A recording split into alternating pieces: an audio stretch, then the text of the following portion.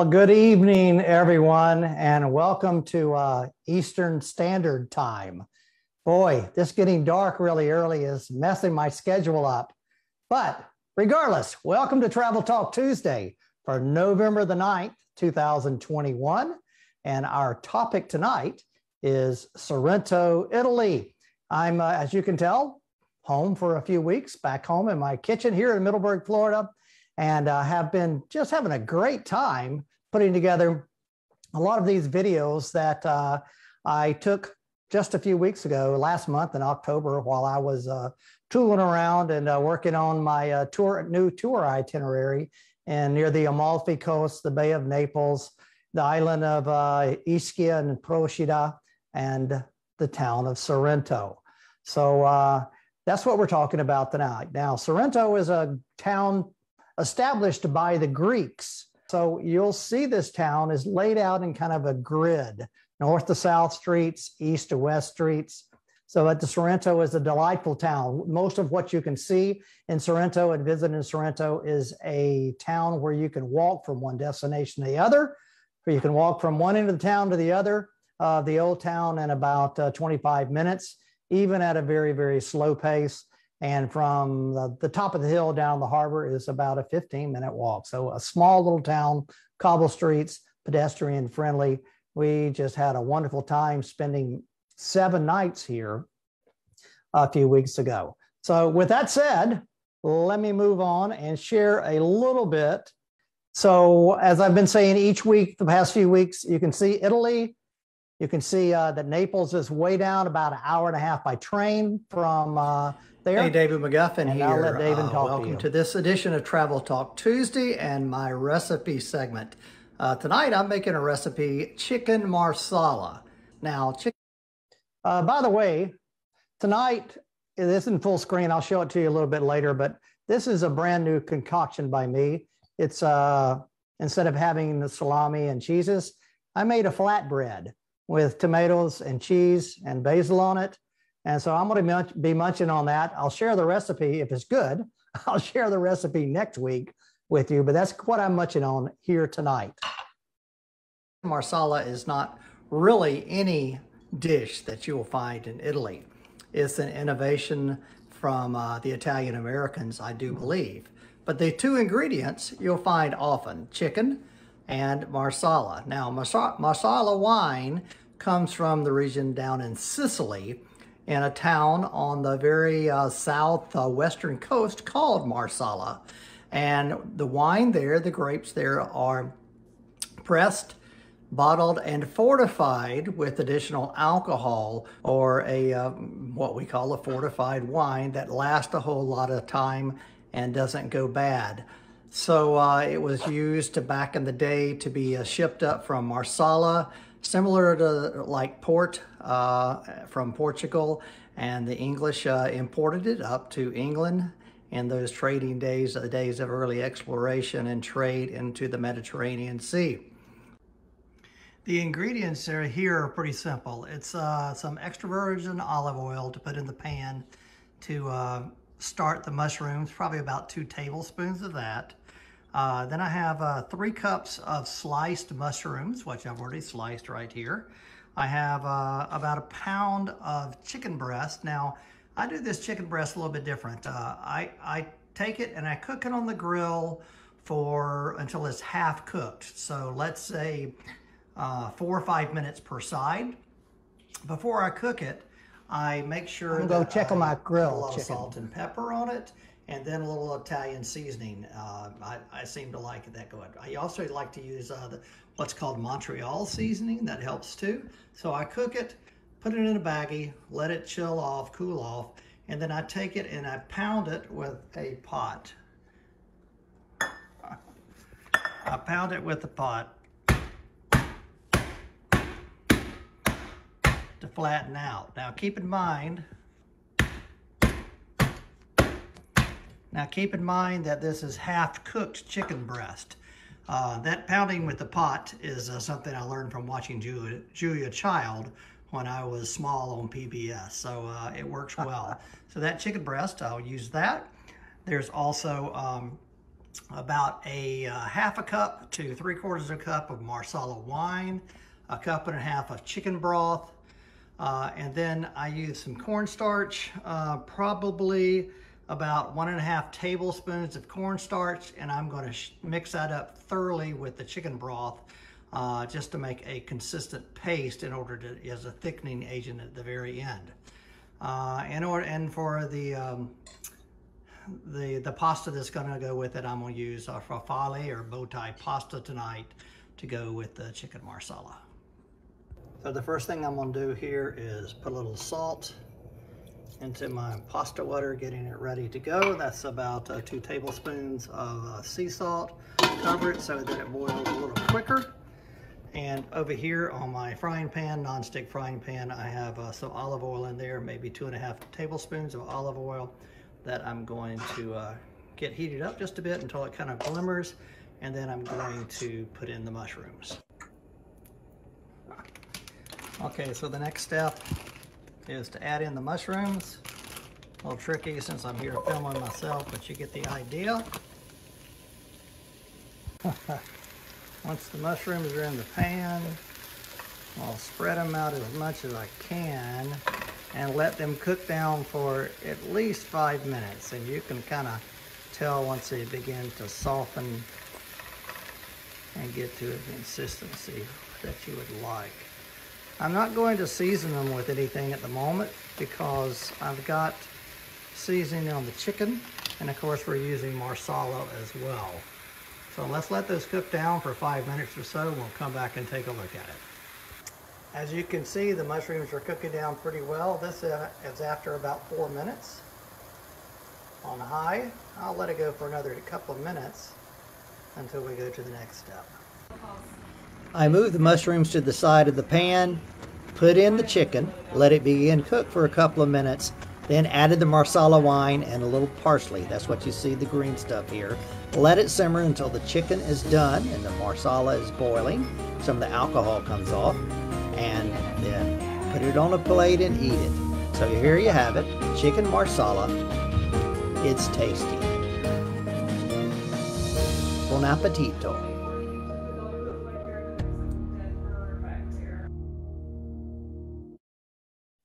I see a couple of you that are watching tonight that are fanatics for Weight Watchers. And that actually is a Weight Watchers recipe.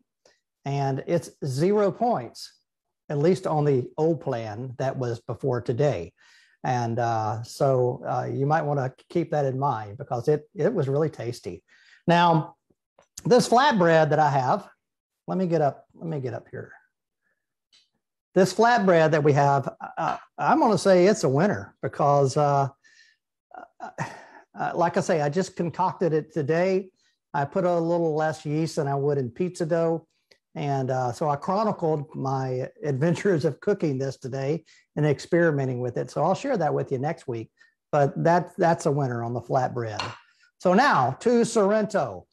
When we arrived in Sorrento, our hotel was up on the mountaintop about 1,200 feet above the ocean and about 900 feet, 700 feet above the town. So from our hotel balcony and our pool, we could look down onto the town, onto the Mediterranean Sea, the Bay of Naples, Mount Vesuvius in the background. The hotel was called the Art Hotel Gran Paridiso. And the reason it was called the Art Hotel is because each room was done, decorated by a particular artist who put their paintings or maybe sculptures in each of the rooms. And on the yellow door to go into each of the rooms, they scrawl their name across it. And then scattered out through the lobby around the pool area and everything else were works of art as well. Anything of art made from corrugated cardboard fashioned into a couch or a chair and a table to just wonderful photography, photos, and paintings as well. So this hotel, the Art Hotel Gran Paridiso, is a keeper. Is going to be a staple place to stay on my Amalfi Islands tour. So without further ado, let me introduce you to this hotel.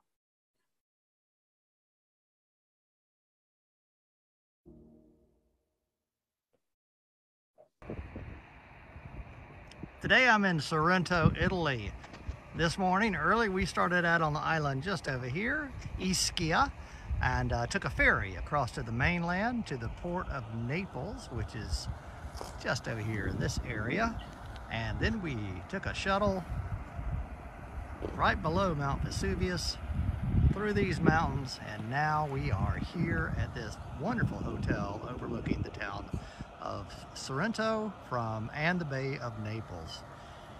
Boy, it's just a beautiful place. Let me give you a 360 spin around here so you can see where we are.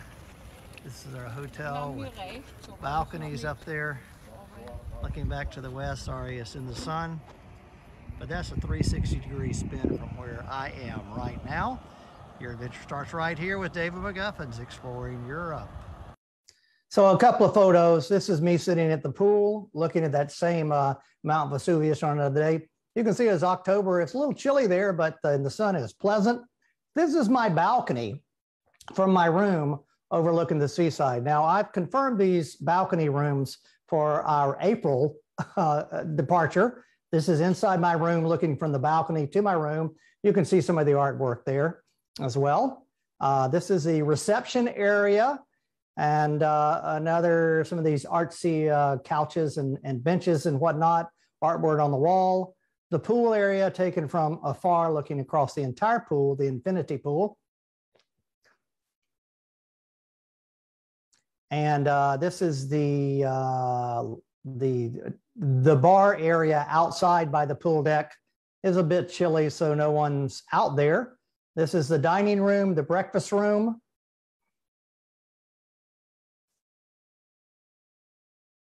And then looking back to kind of the northeast from our hotel, looking back toward there. Hey, David McGuffin here. I am in Sorrento, Italy, at Piazza Tasso.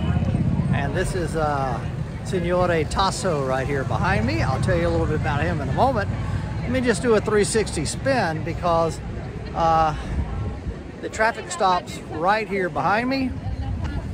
And then from that point, it's a pedestrian-friendly area right here in the center of town. So we're going to take a little look at the town center of Sorrento this afternoon so you get an idea of what's going on here. Hey, I look forward to showing you around. This is the main square of Sorrento, Piazza Tasso, and it's named after this gentleman, Torquato Tasso, who was a poet that was born here in the middle 1500s, 1544, born here in Sorrento.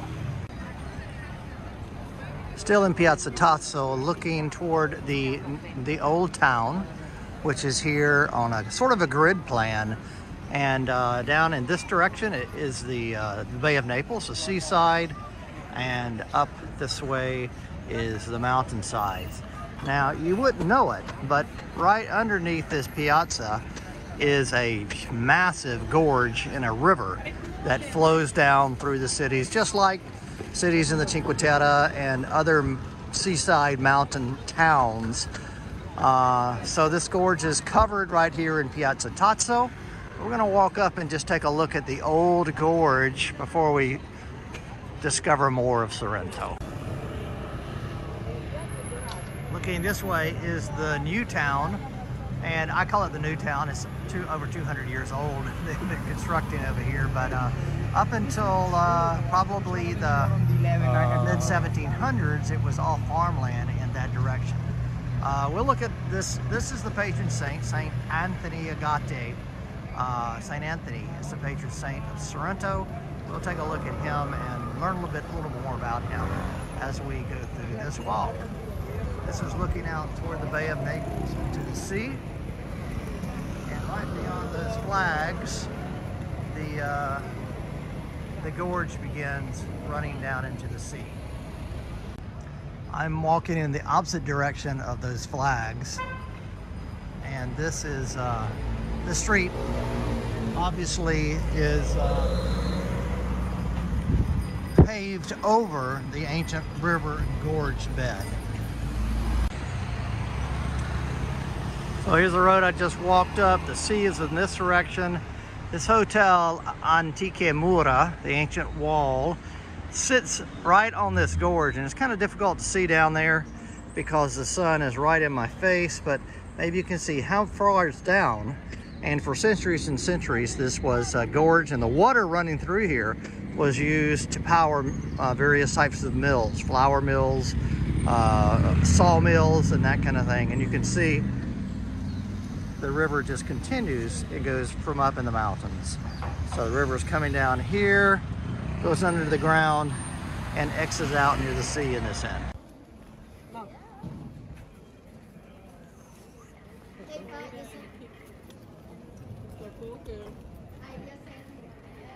So from Piazza Tasso behind me, straight down this Corso Italia, it's about a 20-minute walk to the seaside on the other side of town. This is a typical characteristic little lane here in Sorrento. The Greeks settled here, gosh, around 450 or so, 450 BC, and established a grid-like street plan in this town. So hence we have streets running parallel and perpendicular to each other. This is a little back lane, just to get an idea.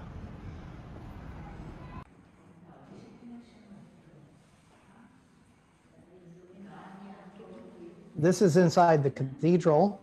The cathedral is dedicated to the Pietà, which is the disposition of Jesus Christ in the arms of Mary. And the artisans here in Sorrento are known for their inlaid wood works of art. Let me see if I can rewind it just a second here. I can show you this. There's one. So this is inside the cathedral. There was the Stations of the Cross done up in big panels that were probably 4 feet by 3 feet, and with small little pieces, minuscule pieces of inlaid wood depicting all these different colors, making the scene of this particular segment of the Stations of the Cross. And so it's amazing, and you can go to the shops of these artisans and watch them do work. There's 2 or 3 that we popped into, and they're really older gentlemen who, it might be a dying craft, a dying art, because I was only in one shop where the son and grandson of an older gentleman was in there working and still doing it in the way which the artisans have done for centuries and centuries. Intarsia. I'll put it there to help me remember how to say it in Italian. Inlaid wood, intarsia. There are also these wood carving of statues as well, which are coming up next. And they are so very intricate.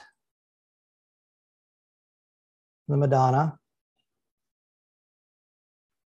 And presepe are nativity scenes. And these are all over southern Italy, and each church tries to outdo the other. And at Christmas time and Advent, each town has an outdoor presepe that depicts the scenes of Jesus Christ being born. And this particular one, you can see that we have the typical scene of Mary, Joseph, Jesus being born, angels up above. But down here, you can see typical people who lived in Sorrento at the time. Even, I don't know if you can even see it, but down here, there's a guy that has a sausage in his hand, so cingale and that kind of stuff. So typical scenes of Sorrento to bring it home. This is the bell tower for the church.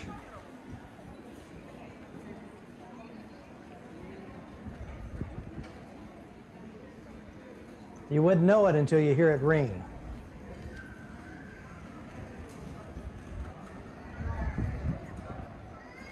This is the Corso Italia, the main drag, the main street through town.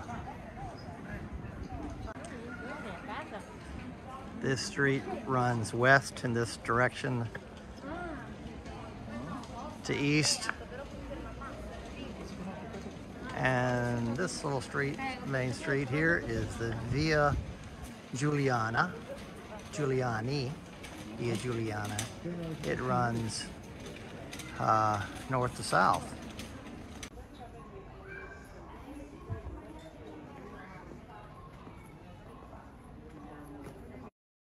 So I want to impress upon you that this town is unlike any other town that I've been to in Italy, because here it's a very famous destination for the English to come vacation.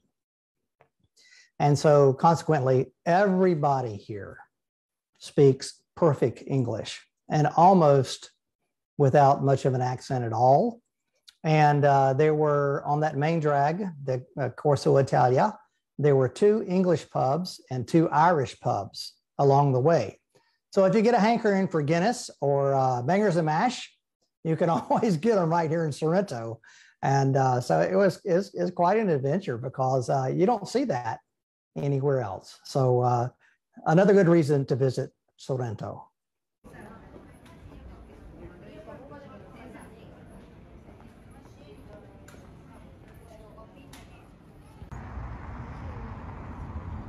This is Saint Anthony. Here was an abbot in Sorrento in the early Middle Ages.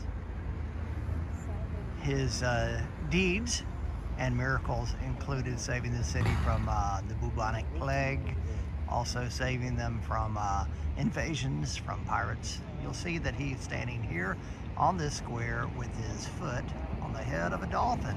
It looks like he died in 625. Saint Anthony was born in 555 here in Sorrento.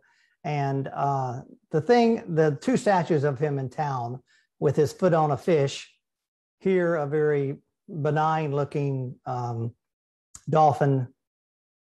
What was that dolphin called back in the day when we were all kids?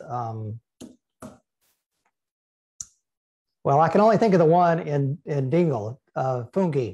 Oh, the one we know is Flipper. And so this looks like Flipper. The other one is kind of a wild looking dolphin. But the legend goes is one of the miracles that St. Anthony performed was that a big fish came up onto the bank and swallowed a young kid and took him out to sea. Anthony got in his boat, went out to sea, and rescued the boy from the fish's mouth and brought him back to shore. Lo and behold, it's a miracle, and that's one of the things that made him a saint. So take it or leave it, that's a legend, but that's why his head or his foot's on the head of a fish. Located just in front of the statue of St. Anthony is St. Anthony's Basilica. So let's go inside and take a look around. Now this is a beautiful Baroque era church. And down below, which I'm going to zoom into this little area down here, down below in the crypt is actually where the bones and the relics of St. Anthony are still housed to this day.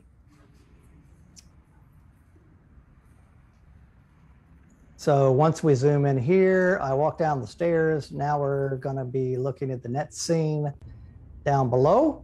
And that's Anthony standing there, the crypt, and some of his remains in this area down here. And the crazy thing is this, and I'm not a Catholic, so I'm not sure how all this works, but St. Anthony is, he's the saint of all the people who are challenged and have hard times and medical issues and even death. And so these people would come and pray to St. Anthony, and then they would buy these medallions and pin on the wall down here in the crypt. So these people had issues with their gut, their abdomen, their rib, their innards. And so they purchased a silver trinket to put on the wall in memory of their being healed from that. Here's some with, I think maybe breast cancer or something, I'm not sure. And here's people who had issues with their legs and were healed, and with their hands and feet. So some of you who may be Catholics can help enlighten me with that, but I'm not quite sure how it works. But there are a lot of people who believe in that and go to pray to St. Anthony and provide offerings for St. Anthony in that particular church. Okay, back up on the street. We come to a little park, take a right turn around the corner, and we come to another church of St. Francis, San Francesco. And you know him, he's of nature, the saint of nature. And this is his church. You can also see it's decorated in the Baroque style. The Baroque era, what is it, 1600, 1750, if my memory serves me correct. And from that church of St. Francis, we just take a right turn, and then you're out the door. And this is the small little marina down here called the Piccolo Marina, or Marina Piccolo, looking down these cliffs of about 200 feet dropping into the sea. There's a few little places for sunbathing, but you can see how crystal clear the water is there. And the park up above is very, very nice as well. And there's an elevator or a lift heading down to that marina. These are the grand vistas. Back in Piazza Tasso. Another statue of St. Anthony. You can see this other fish that he has his left foot on. It's a little more sinister. Or maybe it's a gator. I don't know.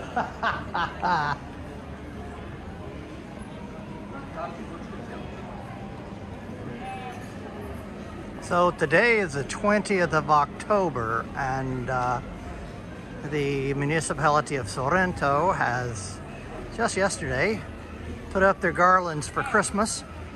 Maybe this will be illuminated later, but Christmas is a very big thing here in all of Italy. And most of the Catholic world, from Bavaria, Austria, Salzburg to the south. So there's always big celebrations, markets, presepe, major scenes and everything. So I would imagine sometime soon they're going to turn on the lights here and Christmas will be in the air.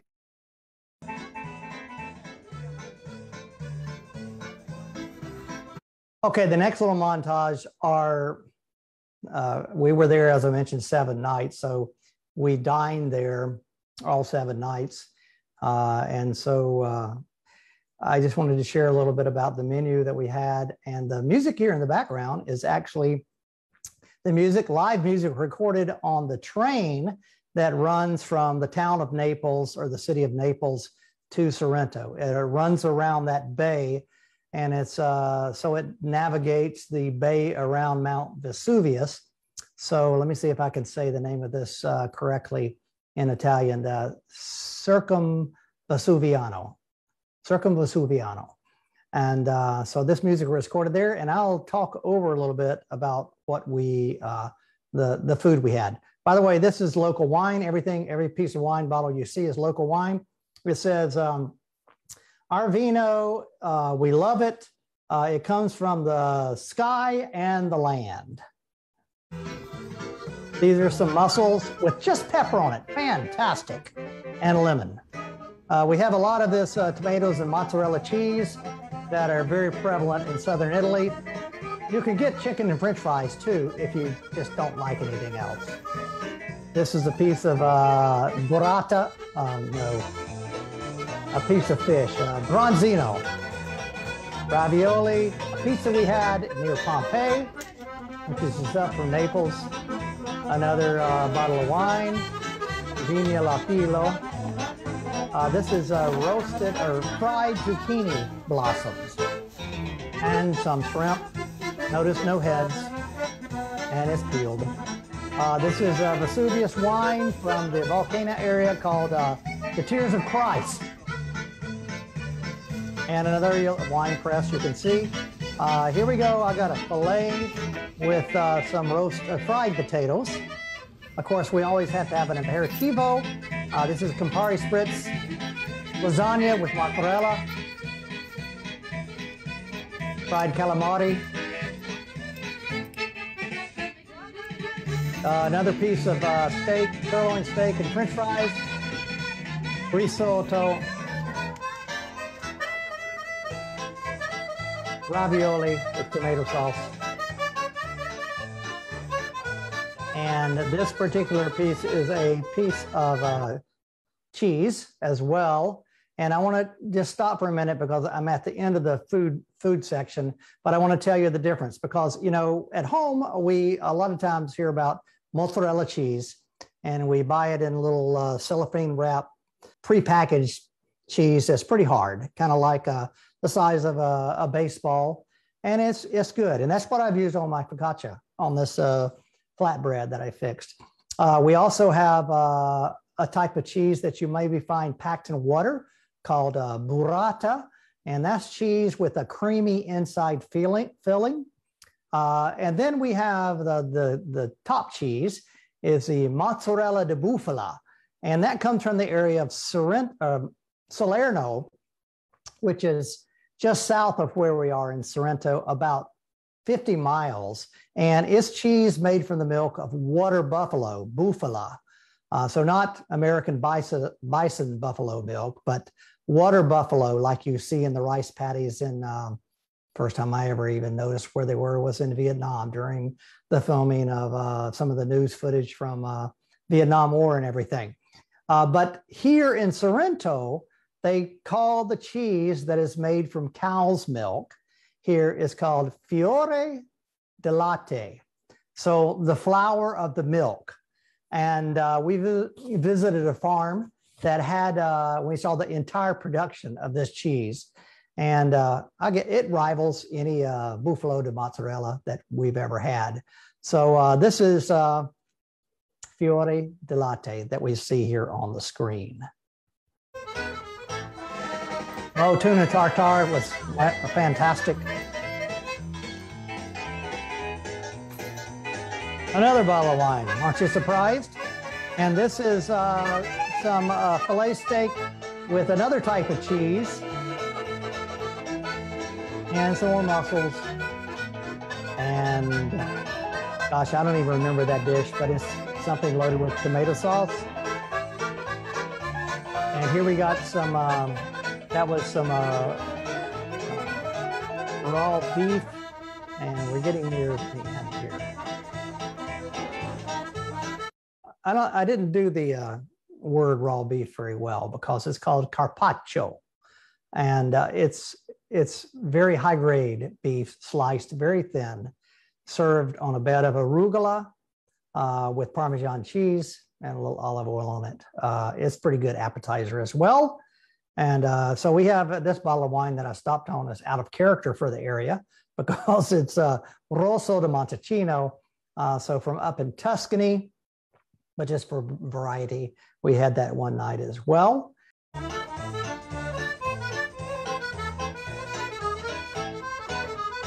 And a little fried calamari again at another restaurant. And ravioli homemade with tomato and butter sauce. So I told you about the cheese. One day we went to a farm way up in the hills above Sorrento, and it was called Turiziello. And the gentleman there who owned the farm took us in this little Vespa Ape converted car on a Mr. Toad's Wild Ride from the village up to his farm way above town. And we got to experience him making the mozzarella fresh from his cows, which he just milked that morning. I don't know if you can hear him. not very good here. This is at a lemon orchard. Not for the production, because lemon If you can't hear it, basically he's saying that the lemons always produce, but the last 18 months haven't been very good because no one bought the lemons. And the lemons are mostly used for the aperitivo limoncello, which is lemon juice, grain alcohol, and sugar. This is the town square, and here's our joyride. That's all your, Benedetto, is this all your farm? Oh, my farm is up. Oh.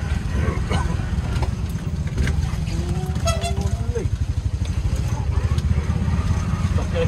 Yeah? You okay? Me, yes.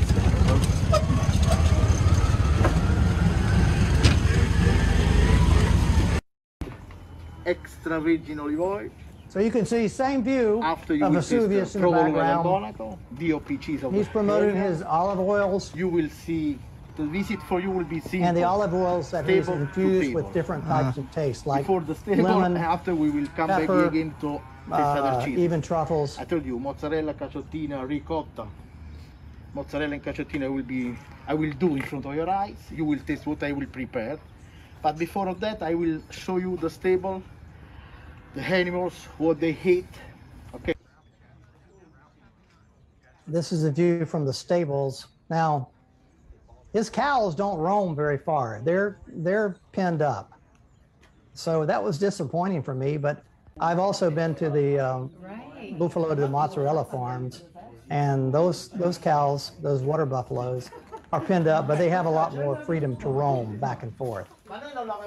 So these cows, I guess this is their life. They stand, lay, eat, and are milked. That's why you follow me. I didn't show a whole lot. It's not a law. You can So find now we're different back process to in other him places. producing the mozzarella, which Raw basically and is unpasteurized taking cheese, milk, warm, separate the curds and whey, like body temper of the cow. put hot water in it, and then I know that you and then don't pull believe it, me. pull it until it develops into a cheese. You know, like curds and whey, no? And Dressing. he does this day in and day out. There's no break because the cows don't quit milking, or don't quit producing milk, so they can't quit milking the cows twice a day. There was tons of cats around this place. See I the wonder holes why. like the rising for the bread.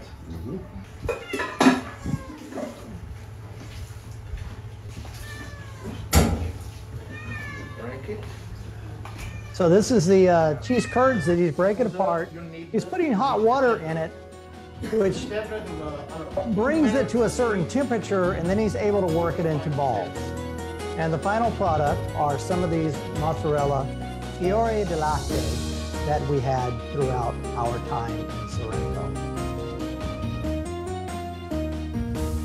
By the way, the tomatoes there are fantastic too.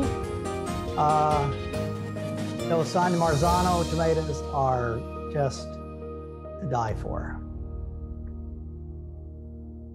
So thanks for sticking with me tonight. I hope you enjoyed a look around Sorrento and the areas in between. We're going to continue this experience next week. So we're visiting nearby Pompeii next week. And so Pompeii was a city that was a Roman city, and that in 79 AD was covered with ash from a volcano eruption of Mount Vesuvius. So a lot of historical artifacts and context there for next week. Just a fantastic place to visit. And we'll also look at the museum in Naples, I think, as well. So listen, thanks for sticking with me. We've got a dinner to cook here and something to have, but thanks for sharing it with me. And hey, your adventure starts right here with David McGuffin's Exploring Europe. I'll see you next week. Thanks for watching. Bye-bye.